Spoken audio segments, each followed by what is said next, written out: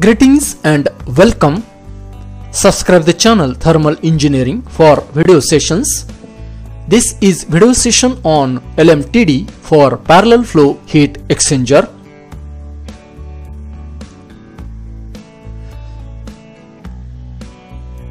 LMTD means log mean temperature difference. Now the question is why LMTD is required in heat exchanger analysis. So in a heat exchanger there is a heat exchange take place between the hot fluid and cold fluid. So during this the temperature difference between the two fluids is continuously changing from the inlet to the outlet of the heat exchangers. This temperature difference must be averaged over the entire length of a heat exchanger. So LMTD helps in determining the size and rate of heat transfer in heat exchangers. So here are some assumptions. The overall heat transfer coefficient is uniform through the heat exchanger. The specific heats of fluids are constant and the potential and kinetic energy changes are negligible. With this assumption, here are mainly two types of LMTD. LMTD for parallel flow heat exchangers and LMTD for counter flow heat exchangers. In this video session, we will see LMTD for parallel flow heat exchanger. So here is a flow diagram. This is a hot fluid passing through the inner cylinder, cold fluid passing through the outer cylinder, both fluid flowing in the same direction. This is the temperature behavior along the heat exchanger. Here heat transfer between the cold fluid and hot fluid for element dx. We will consider here for the derivation small element part of the heat exchanger dx length and area will be dA, that is width into dx. So heat transfer will be dq into overall heat transfer coefficient U into dA, means elemental area into temperature difference delta T. This is shown here. This is a Th minus Tc. It is called as local temperature difference. Now here energy balance equation. So we will write this equation for the both fluids. First of all for hot fluid. Here it is written as mCp delta T, general equation. M is the mass, Cp is specific heat and delta T is the temperature difference. For this hot fluid, here is a minus sign comes because here the temperature of the hot fluid decreases in the direction of heat exchanger length in parallel flow arrangement. So here Th2 exit temperature is less than inlet temperature hot fluid, that is Th1. Here mCp product is a heat capacity. So for hot fluid it is a Ch. So now the arrangement the equation in this way, dTh is equal to minus dq by Ch, say equation number 1.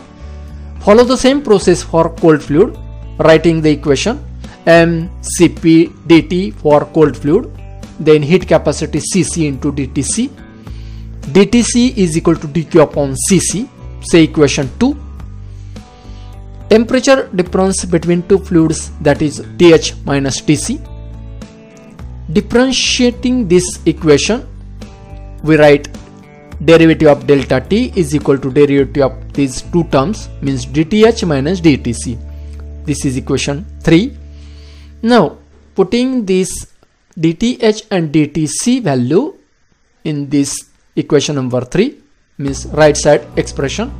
So here will come minus dq by Ch and this minus dq by Cc.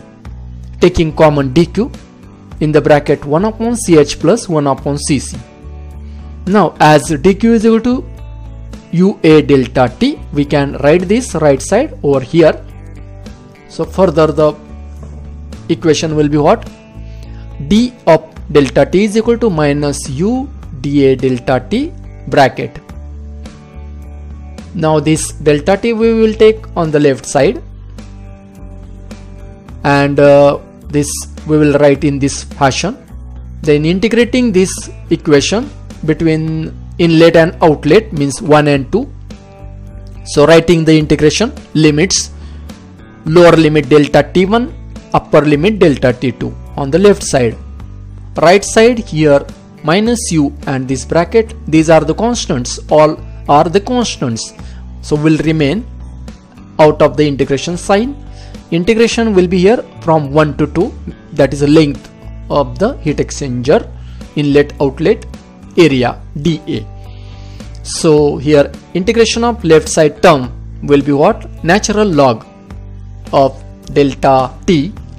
Putting the limits upper and lower, it will come natural log of delta t2 upon delta t1 is equal to right side minus u, this bracket as it is, and integration of this dA will be a.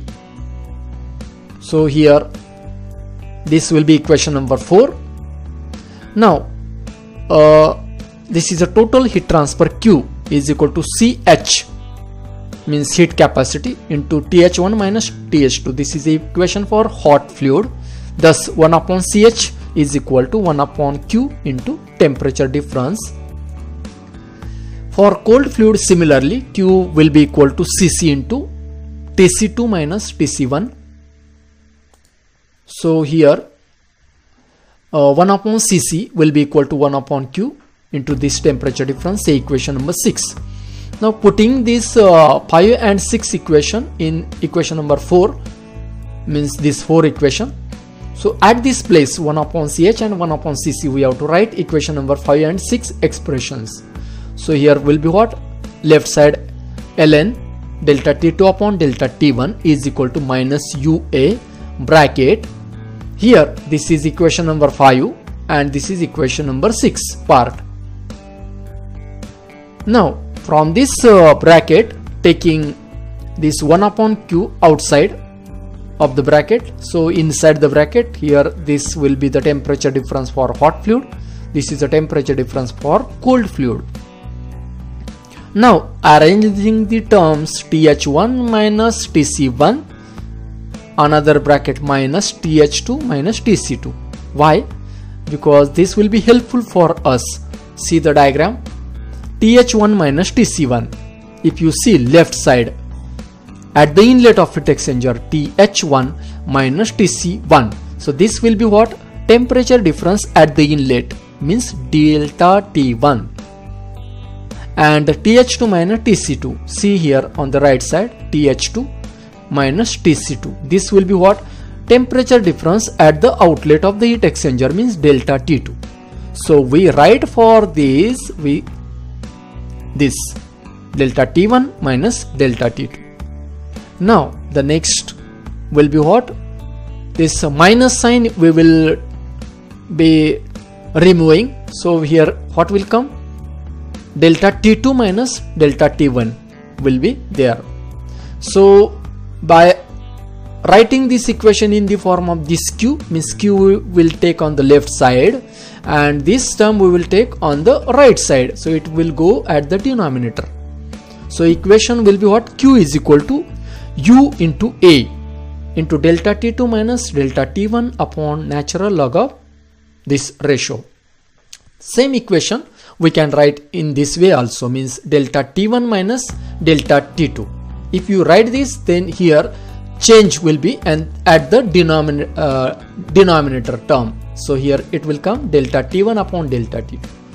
So comparing these both equations with this equation, Q is equal to UA delta Tm. So this delta Tm will be what? This expression, that is delta T1 minus delta T2 upon natural log of ratio. So this delta Tm is what?